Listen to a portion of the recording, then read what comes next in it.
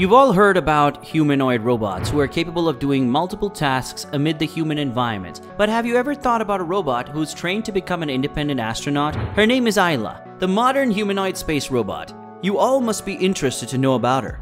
So if you want to see how this lady robot is changing the futuristic scenario of the International Space Station, stay tuned. In the year 1990, Frank Kirchner, who was first a researcher at the University of Bonn, Germany, and later Northeastern University in the United States, started experimenting with a lot of robots. His main goal was to study machine learning and artificial intelligence, and as a result he started building a lot of legged robots in order to gain more knowledge about them. Now if you want to know who we are talking about and who this person is, he's the founder of AILA Robot. He created this robot in the humanoid form to examine how robots are controlled and how they can react in a real world environment. Still on a mission to get upgraded to something it lacks, its legs. She's learning to perform more tasks in the human environment and training to become an astronaut. It is a 2-alarm robot system, developed as a research platform for investigating aspects of the multidisciplinary areas of mobile manipulation, mobility, perception, manipulation, and primarily the use of all these sub-areas within a single subsystem that is able to perceive and be able to understand its environment, move around, manipulate objects, and learn more about and deal with unstructured and uncertain environments is the goal of this research area.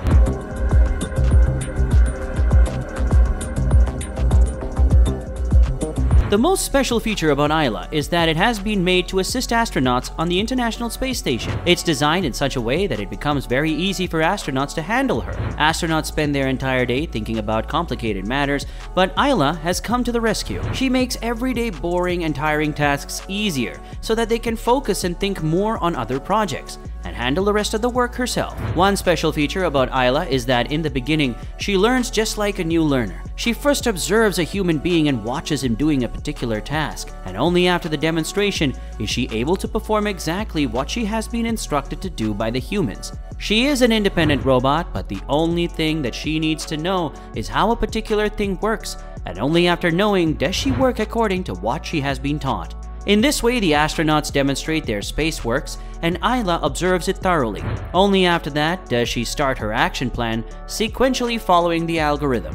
AILA is a female robot, and her head is molded in such a way that gives her a feminine look. She has a beautiful hairstyle with big dark eyes. If she is compared to NASA's Robonaut 2, she looks completely different from it. It has a broad shoulder torso with a head like a space helmet, but what both robots have in common is the way they portray how humans and robots work together to explore the mission of space. Initially, AILA was an assistant worker at the Amazon warehouse, but the scientists thought that she could do so much more. Before it was revealed in the year 2010, AILA was supposed to be one of their older robots. She has great adaptability, and a new passive exoskeleton system is known as the Capio. It is the world's most beautiful joystick and uses different contact points of the outer skeleton to manipulate her at the perfect time.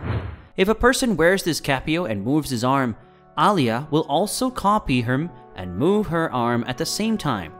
She is even equipped with a special kind of feedback system, so the user gets alerted that AILA is touching. A user wearing a Capio can move AILA all across the room and can even pick up a stress ball with precision. They also plan to design the Capio so that she could be used from a greater distance. The concept video showed a video in which AILA was moving around in a mock-up of the International Space Station. Controlling a robot in space from our planet seems to be a long stretch journey, but the German scientists were finally able to control her in the German city Bremen using an exoskeleton in the Russian city Magnitogorsk. Now, this is something incredible. The distance was huge with a stretch of more than 2,400 miles. The ISS is a mere 249 miles above Earth, and the exoskeleton signal could easily travel that distance. They also discovered that exoskeleton-controlled robots like her are not meant just for space exploration, but for crucial tasks like disaster management. This robot is also able to search, recognize, and store new objects. She can manipulate door handles and navigate in a very cluttered environment. We must build systems that approach the capabilities of the people, said Dr. Frank Kirchner, director of the Robotics Innovation Center at the German Research Center for Artificial Intelligence and the Robotics Group at the University of Bremen.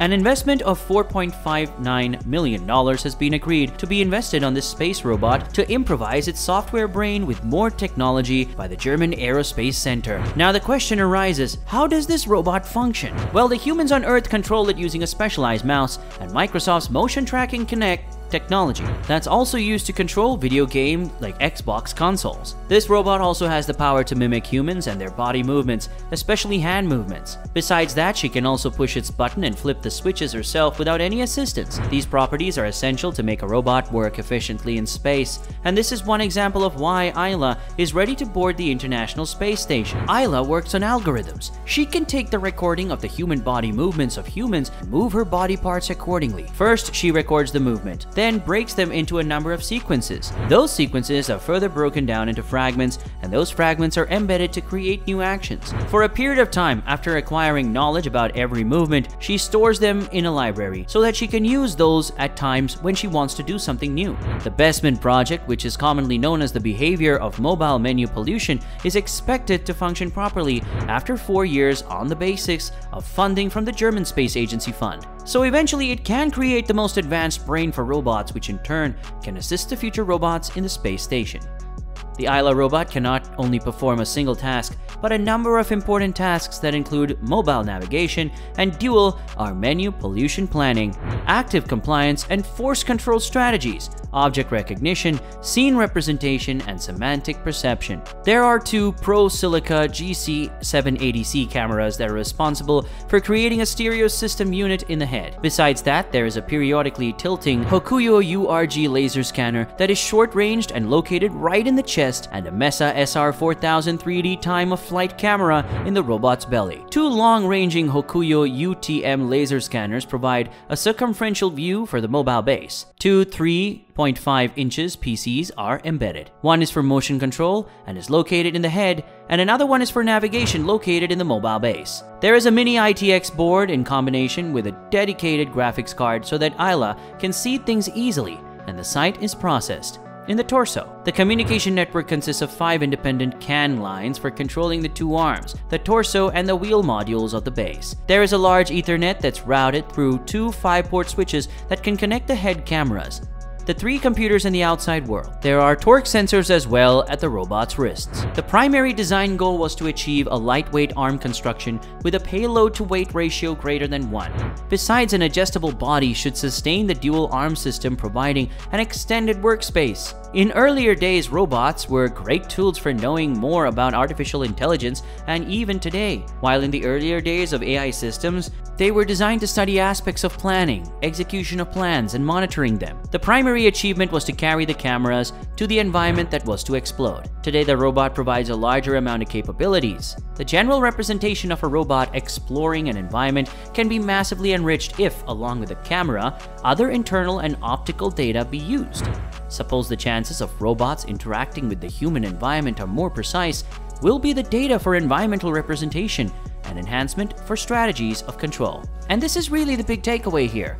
This trend of robots taking the reins and playing a bigger role in space exploration isn't going to change anytime soon. Robots are outnumbering humans in space. As we press onward to more harsh and distant locations, you can rest assured that humans are not going there first. It will be this increasingly advanced robot AILA that we send. So, when it comes to space, it's definitely a good thing that we have robots everywhere. Do you like this video? Let us know in the comments section below, and also don't forget to share, subscribe, and like, and hit the bell icon for notifications for more such space content.